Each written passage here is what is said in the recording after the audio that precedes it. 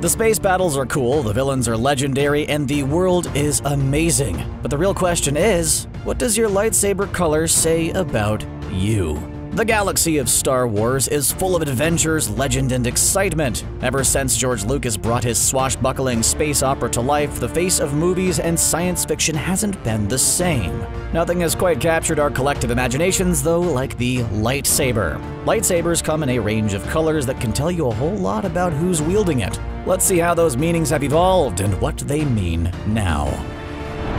It all started a long time ago in a galaxy far, far away, when a farm boy met a hermit who said he knew the kid's dad and gave him an ancient weapon from a more civilized time. Fortunately, Luke wasn't looking straight down the hilt when he turned the thing on.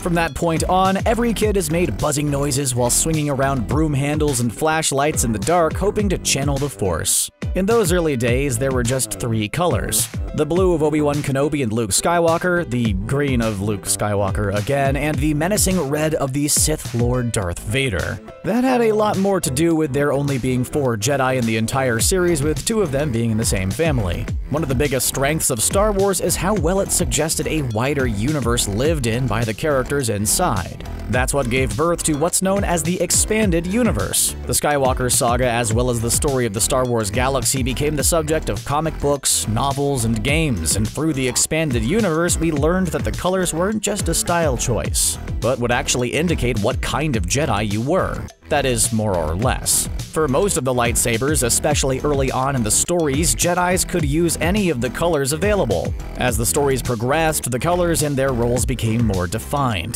The blue lightsaber of the Skywalkers and Kenobi were for the Jedi Guardians. These were the heavy Force users, the front line of the Jedi who confronted enemies of the Republic.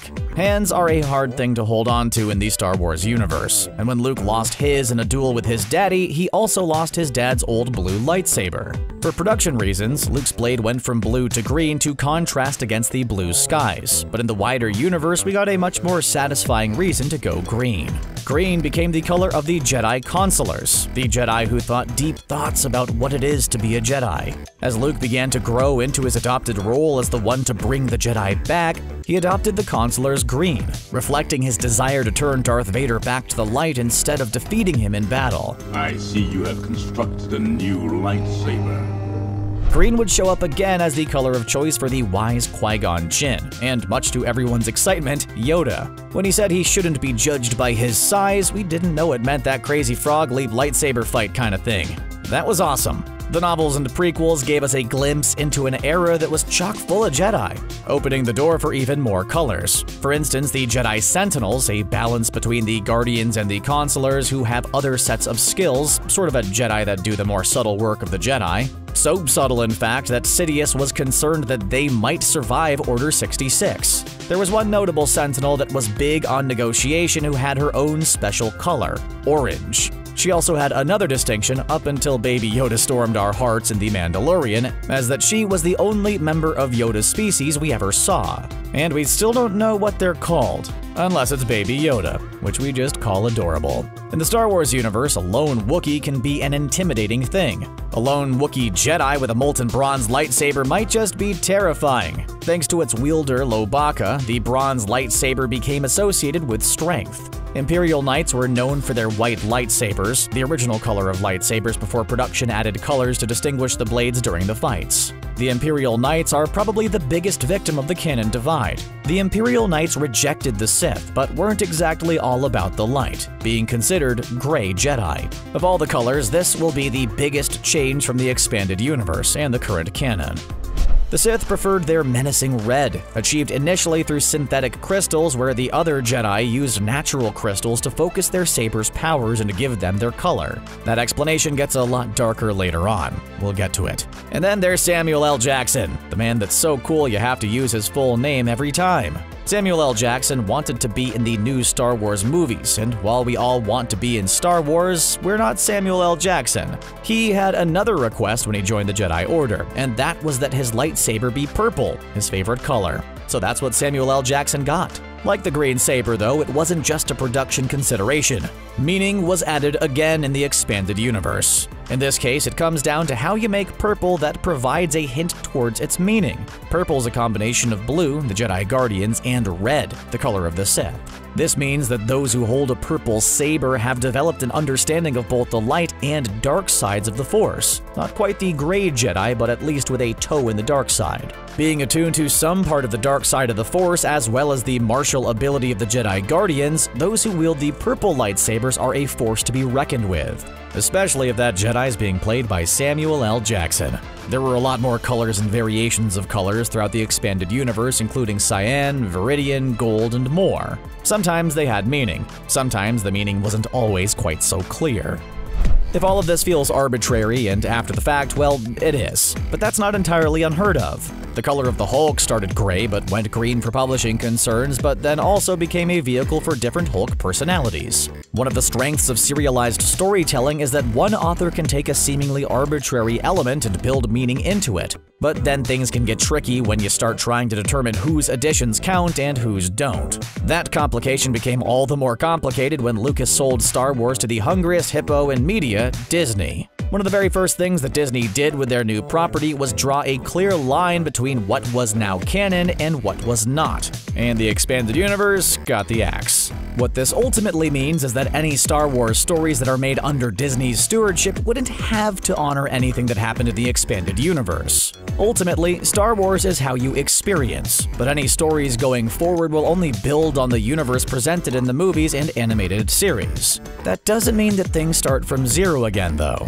Series like Clone Wars and Star Wars Rebels have built on the implied mythology of the films in the same way that the original expanded universe did, including adding some of its own spin on the role of color in choosing a lightsaber. The new canon also simplified a bit the makeup of lightsaber tech and the crystal that focuses its power, primarily now through kyber crystals that also give the lightsaber its color. So what are the colors in the new canon? We'll break down the 8 basic colors. Blue.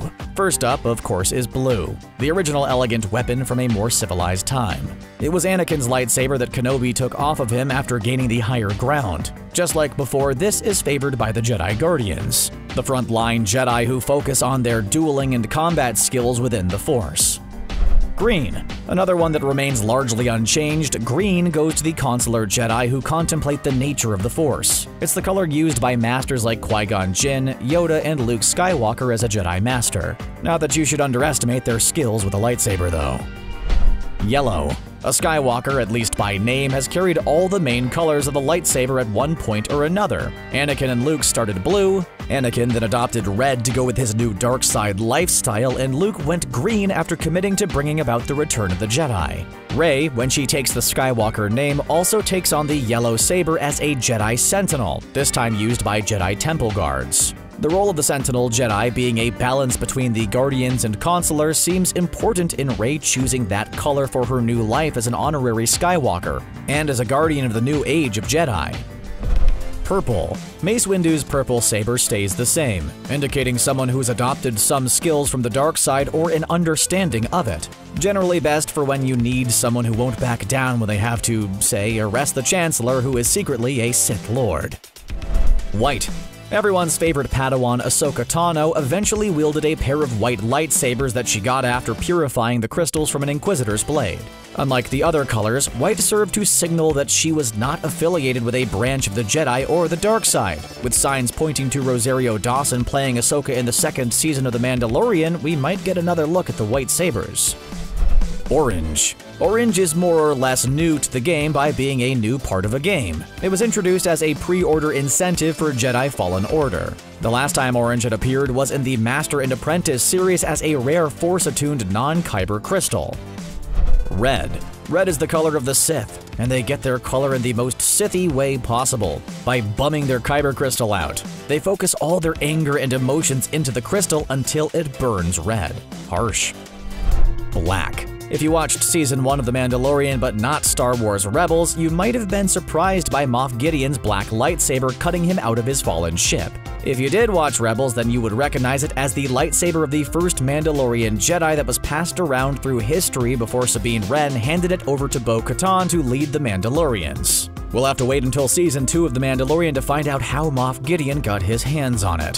While the Skywalker saga has wrapped up with the third trilogy, Disney and the Star Wars franchise is far from done with the Jedi. There are a lot of new Star Wars movies, live-action and animated shows, and video games all in the planning stage, and inevitably more to follow. We can expect that more of the old expanded universe canon colors will make their way into the current canon, with some changes and some similarities. As of now, however, most of these projects are just various creators like Taika Waititi and Rian Johnson at the head of otherwise undefined projects. With the future of the Star Wars universe wide open and a rainbow of colors to choose from, we're bound to see the color variations once seen in the expanded universe. Those are the meanings of the lightsabers in the Star Wars universe. What color is your lightsaber? What color do you want to see come back? Let us know in the comments. And while you're there, make sure and subscribe to CBR for the latest videos in your inbox. Thanks for watching.